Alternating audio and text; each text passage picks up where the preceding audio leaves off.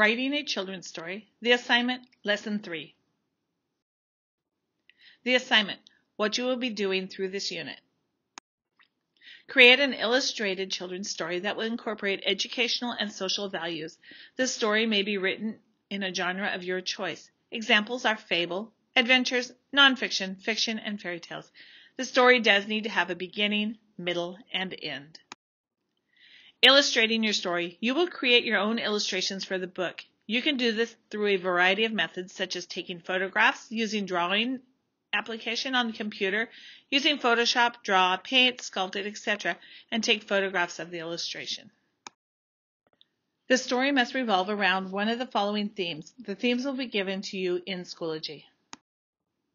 You will be graded on completion of your PowerPoint, assigned length minimum 28 pages, including title, dedication page, 24 to 25 pages of story, and a background page, being illustrated, organic illustrations by you, and saved as assigned. The assignment outline steps will be posted in Schoology. You can compile your PowerPoint, record your illustration, export as a movie, minimum 28 pages, save as your name, CB, and submit in Schoology as assigned. Time to work on your story.